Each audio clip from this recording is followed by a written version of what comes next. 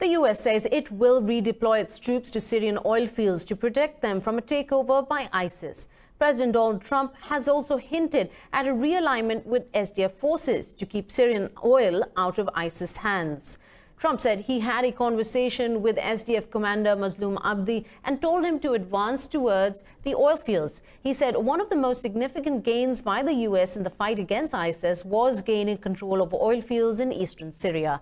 Republican Senator Lindsey Graham said the Pentagon is preparing a plan to prevent Syrian oil from falling back into the hands of ISIS.